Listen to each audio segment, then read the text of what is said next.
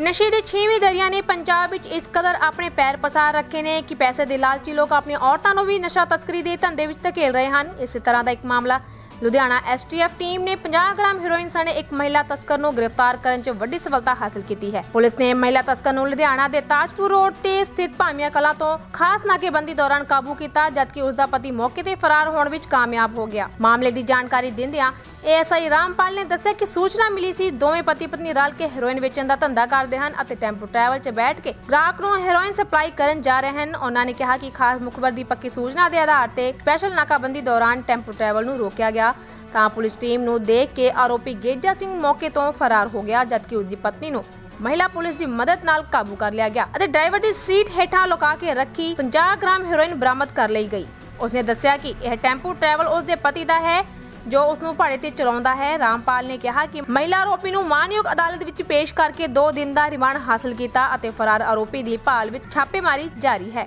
कल मिति 15/7/19 नूं मैं ते मेरी police party Tajpur road Grewal sweet के कोल मौजूद थे। नशे की तस्करी संबंध दे विच हौलदार परमजीत सिंह नूं मुखबरी मिली सी कि गुरजीत कौर और उसका घर वाला गेजा सिंह ये हैरन बेचण दा धंधा करते हैं ते हुण भी ये अपने टैंपो ट्रैवल नंबर PV 019397 अपने घर के कोल खाली प्लाट आ उस लगी हुई है, उस बैठ के हैरन बेच रहे हैं।